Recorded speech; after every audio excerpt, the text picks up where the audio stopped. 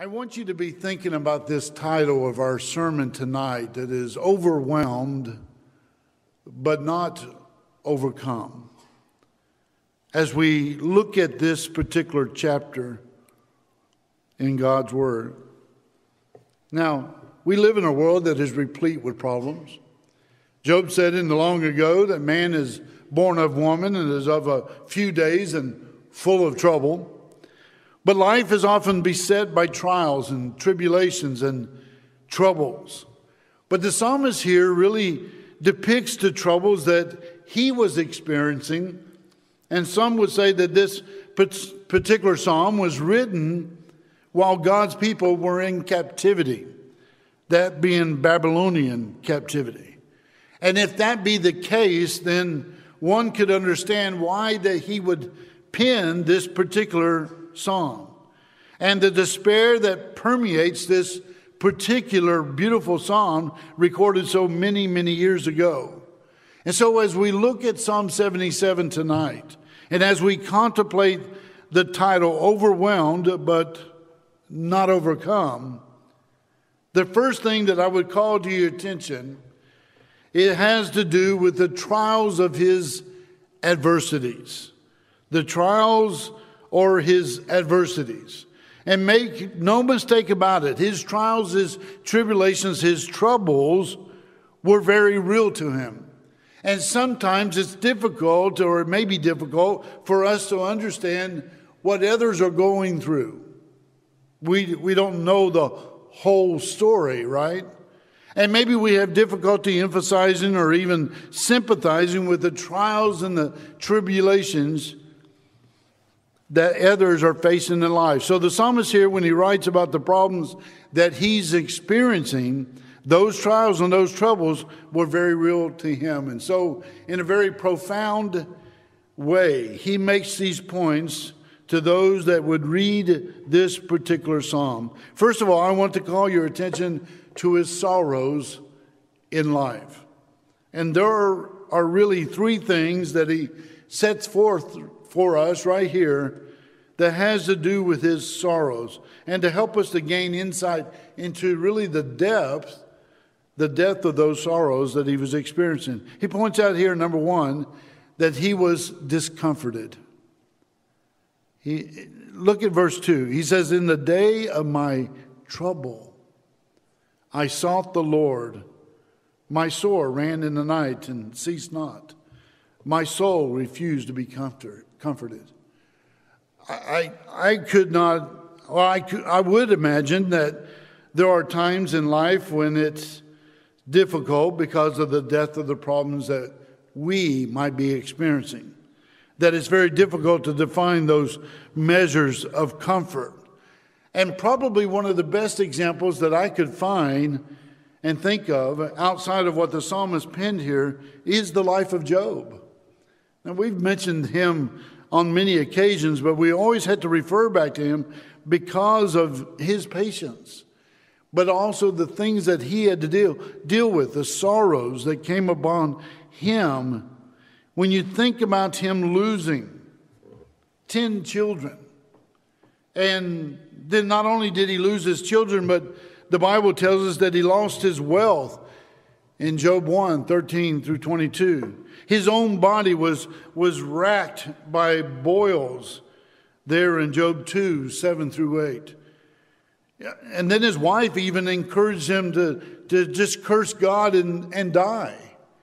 You know, you have done something so bad that would cause God to do this to you, even though God was not doing it. God allowed Satan to do it there in verse 9.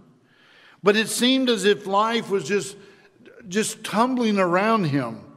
And so in Job 2 and verses 11 and following, we read of his three friends that came to mourn with him and to comfort him.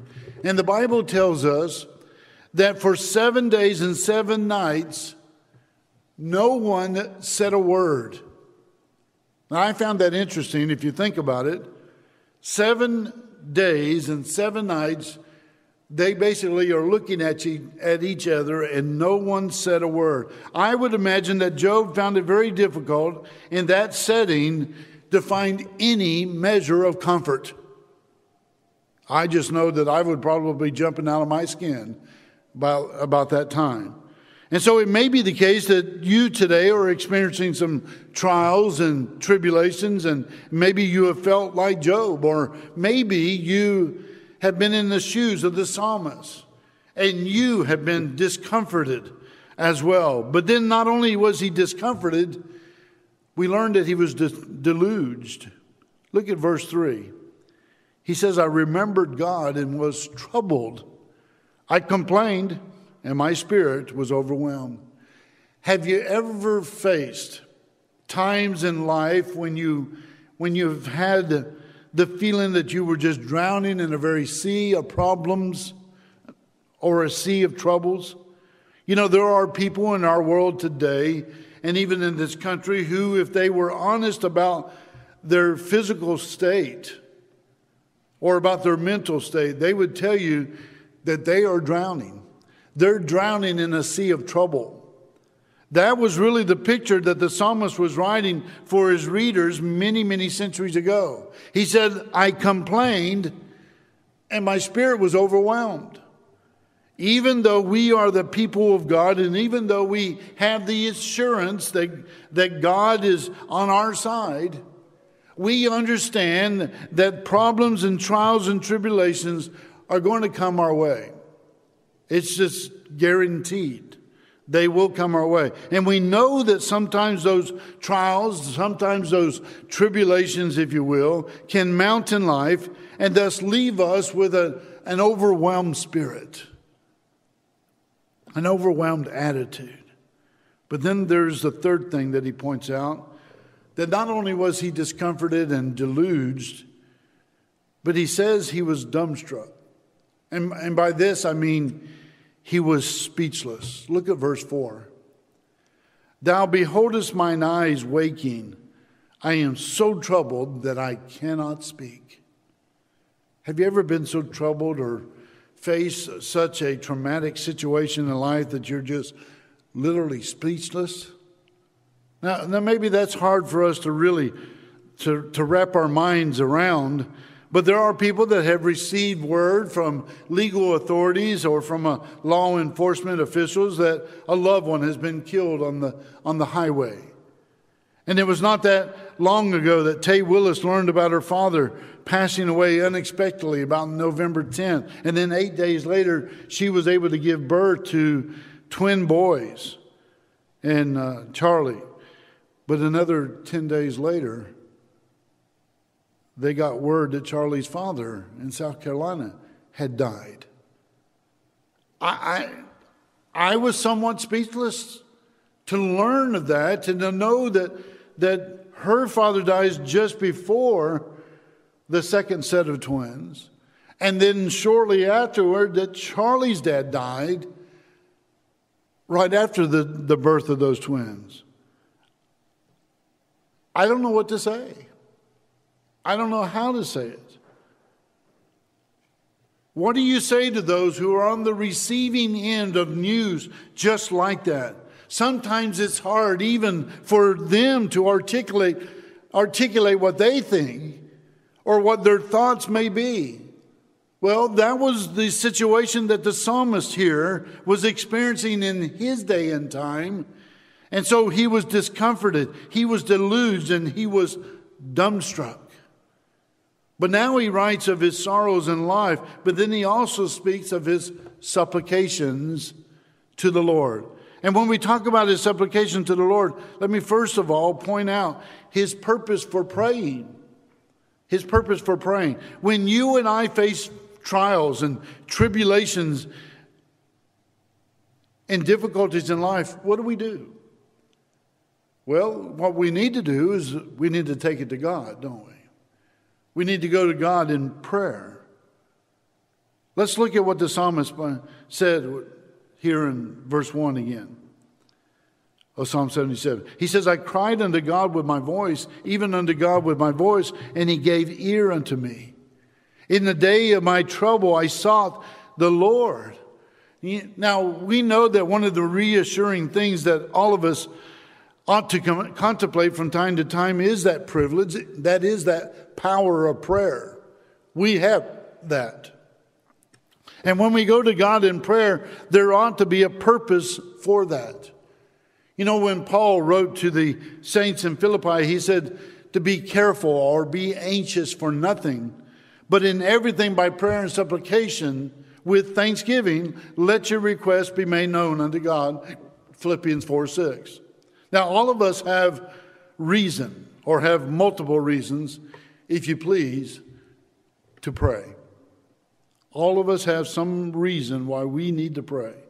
But there are times when life seems as if it's just tumbling and crumbling right around us. And it is in those moments of life that we ought to get down on our hands and our knees and pray to Almighty God with a purpose. Think about Jesus, the Christ, when he went to the Garden of Gethsemane. The cross was looming before him. He was about to bear the sins of the human family.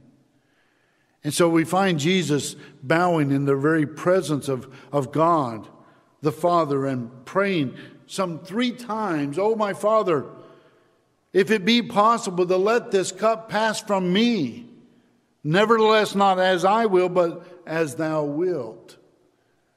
You see, Jesus was praying to God the Father.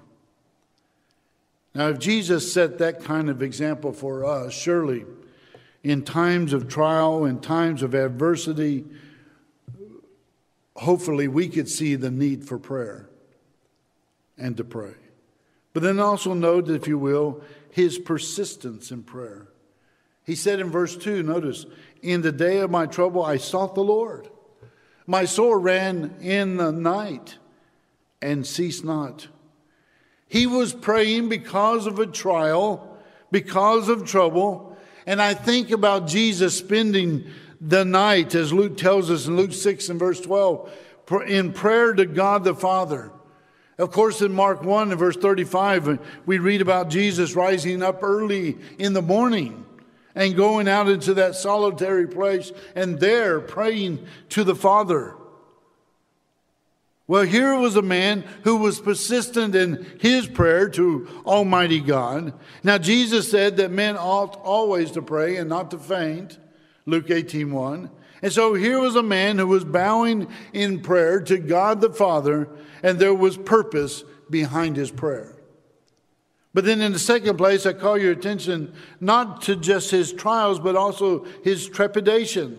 That is, it has to do with his anxieties. Right? Sometimes when we face the difficulties of life, sometimes when we are run through the mill, so to speak, we are somewhat filled to some extent with anxieties or a sense of trepidation. There are 2 things that come to mind as we look at verses 5 through 9. First of all, he was contemplative. And not only was he contemplative, but he was concerned. Let's notice verses 5 and 6. He says, "I have considered the days of old, the years of ancient times. I call to remembrance my song in the night. I commune with mine own heart, and my spirit made diligent search." When we face the trials of life, and when our spirit, like the psalmist, is overwhelmed, when we feel like we're just being overrun with trials and difficult circumstances in life, sometimes it brings about a contemplative spirit. And it helps to shape us and to really bring into focus what was really important in life. And it helps us to weed out those things that are less important, doesn't it? It helps us to see what are the mundane things of life as opposed to those things that really take precedence and priority. And so the psalmist here is somewhat introspective. And then notice verses 7 through 9 as we think about his grave concern. If he was in captivity, and I believe that the psalmist would have been numbered among the exiles in Babylon, he asked this question in verse 7. "Will the Lord cast off forever? And will he be favorable no more? Is his mercy clean, gone forever?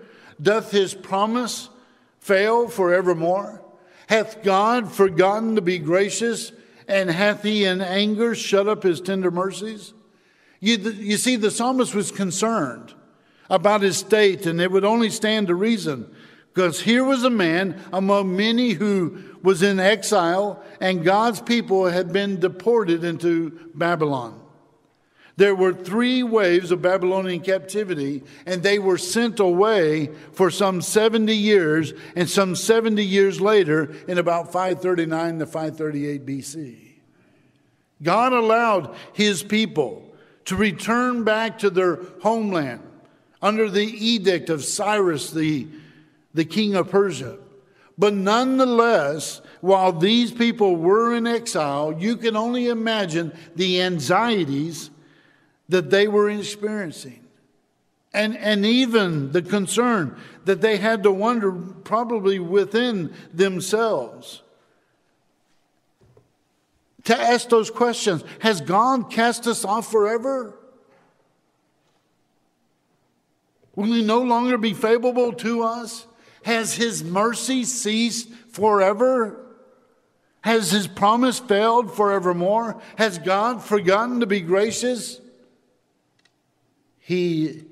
Has he in anger shut up his tender mercies? I couldn't even imagine. Well, here's what the psalmist came to understand, and this is what we need to understand. And that is that God is in complete control. God is in complete control. Absolute, complete control. He was in control when they were sent into Babylonian captivity.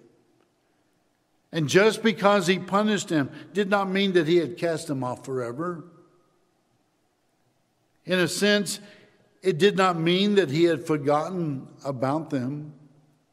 It did not mean that he had forgotten about the promises that he had made to them. It would ultimately be through that remnant in the southern kingdom that the Messiah would emerge. God needed a remnant to bring the Christ into the world, and thus he accomplished that. Now, Israel had a very specific purpose. They were to have been a light to the Gentile people, based on what Isaiah said in the long ago. But they were also the nation through whom that Christ would come into this world. And so the Lord would continue to be gracious, but he would also be kind to them. He would remember his promises to them. There are those times in life when we face the difficulties and when we face the trials, and maybe we even question, is God even there? Is God concerned about my plight in life? Does God understand what I'm dealing with? Will God be gracious to me? Will God remember me in the midst of the difficulties that I'm facing in life? But again, we need to remember God is in control. I've said it before that we might not know what the future holds, but we do know who holds the future. And that's God. God is in absolute control. That's why the psalmist could say on 2 different occasions that the Lord reigns. And so we think about the fact that the Lord was indeed in control and that he is in control even today. But then thirdly, not only the trials, not only the trepidation, but notice, if you will, his thoughts. And what the psalmist does is that he assesses the situation. The first thing that he does is he calls to remembrance the great might of Almighty God. And not just the might of God, but also the majesty of God. Notice what he said in verse 10 and following. And I said, this is my infirmity, but I will remember the years of the right hand of the Most High. I will remember the works of the Lord. Surely I will remember thy wonders of old. I will meditate also of all thy work and talk of thy doings. Thy way, O God, is in the sanctuary. Who is so great a God as our God? Thou art the God that doest wonders. Thou hast declared thy strength among the people. The psalmist here brings to remembrance the majesty of Almighty God, the fact that He is great, that He is the greatest. If someone were to ask you to just jot down the greatness of God, what would you write? What would you write? If someone were to ask you to verbalize the very greatness and the majesty of God, what would you write? How would you explain it? The psalmist here talks about the greatness of Almighty God. But as he remembers God, here's what he brings to the forefront. And that is the redemption that is provided by God. Here we see the might of Almighty God. Look at verse 14 and following. Thou art the God that doest wonders. Thou hast declared thy strength among the people. Thou hast with thine arm redeemed thy people, the sons of Jacob and Joseph. The waters saw thee, O God. The waters saw thee. They were afraid. The depths also were troubled. The clouds poured out water. The skies sent out a sound. Then thine arrows also went abroad. The voice of thy thunder was in the heaven. The lightnings lightened the world. The earth trembled and shook. Thy way is in the sea, and thy path is in the great waters, and thy footsteps are not known.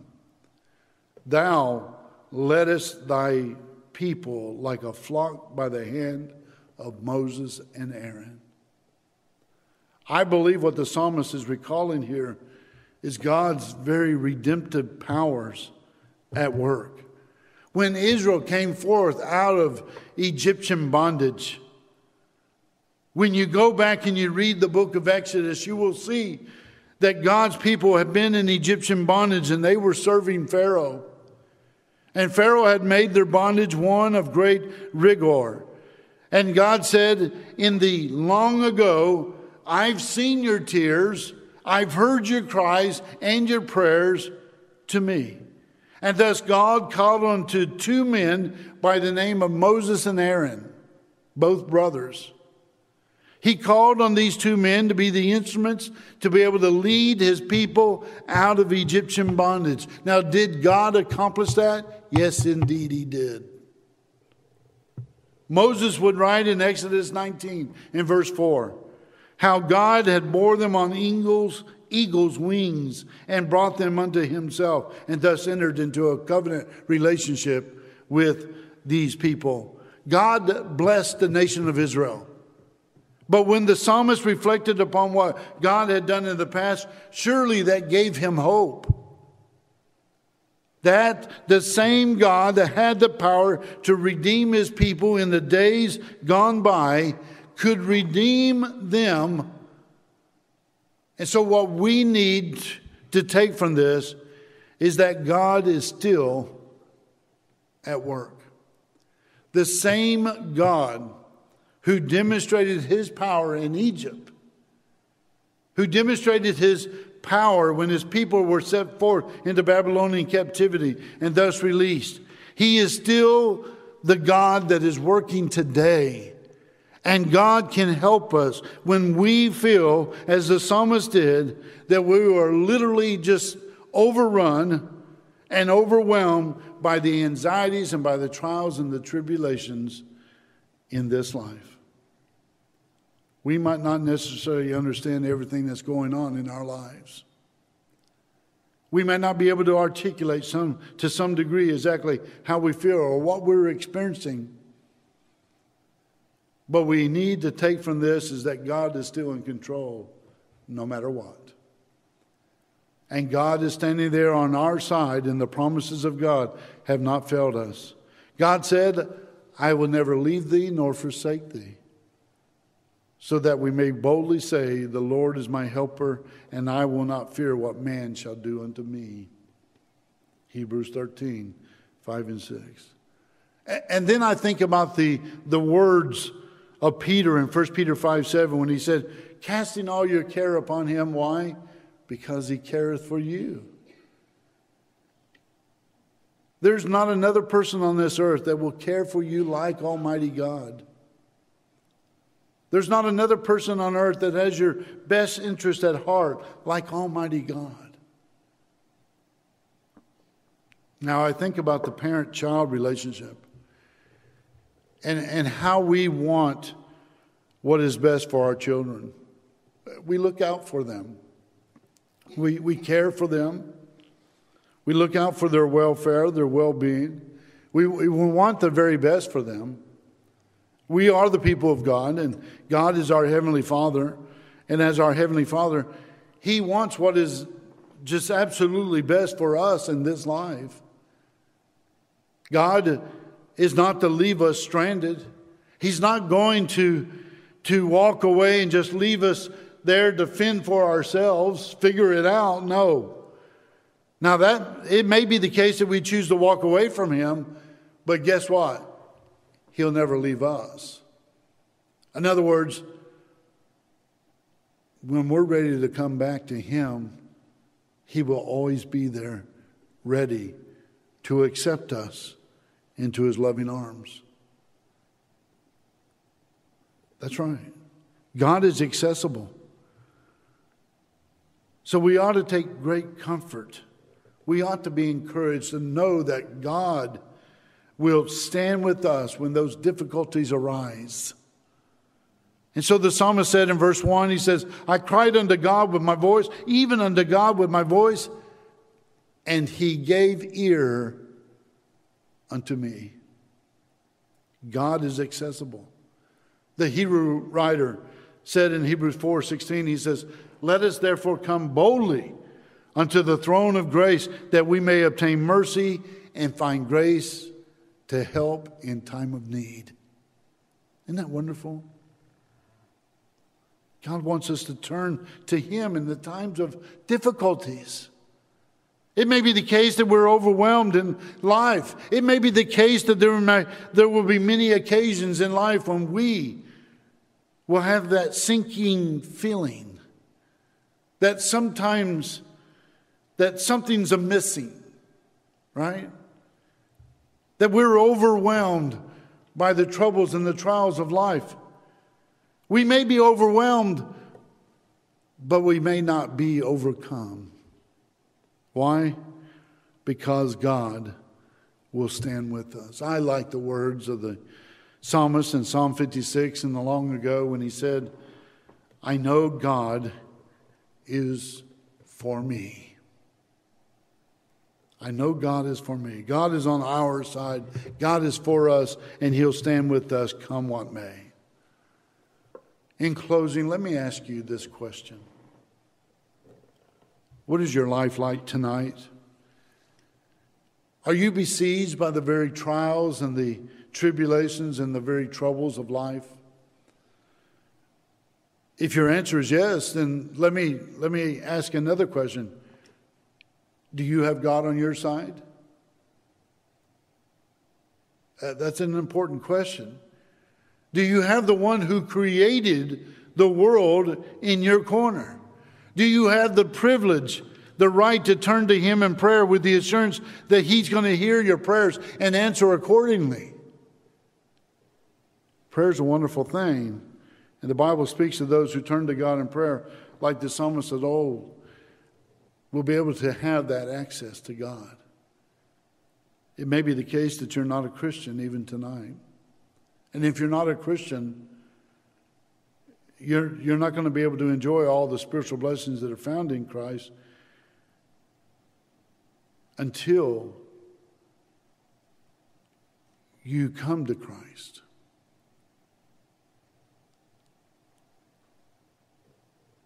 One of those spiritual blessings is prayer, Ephesians 1:3.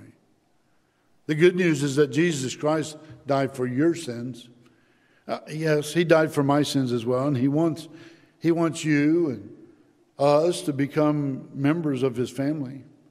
But in order to become a child of God, you're going to have to first believe that Jesus is the Son of God. That's what the Bible tells us. You must believe that Jesus is the Son of God. We had to put our faith and our trust in him as being the King of Kings and the Lord of Lords. And then we're called upon to repent and turn from life of sin, as Peter said in Acts 2 and verse 38. The Bible then tells us that we are to confess with the mouth what we believe in our heart, that Jesus is the Son of God, just like the eunuch did in Acts 8:37. The Bible then says we're to be immersed in water, that is that we're to be baptized into Christ, so that your sins might be washed away, Acts 22:16. You know, it's interesting that so many have already heard this, but seem to have turned their deaf ear to it. But I hope that you're one tonight that won't turn a deaf ear, that you will take what has been said and what God has instructed for us, and that you will listen and take heed and obey the gospel of Jesus Christ. You might be already a child of God. You might have already put your faith and trust in Jesus. You might have already repented of those sins that have come back into your life. We hope that you have. But the next thing is that you have to pray and use that very privilege and pray to God with purpose and allow God to know that you want him by your side. Repent and pray. We hope that we can help you to either obey the gospel tonight, or maybe to be restored back to that first love with God in Christ once again. We hope that you'll make that decision even tonight. Call us, write us, text us, let us know, so that we can help you in every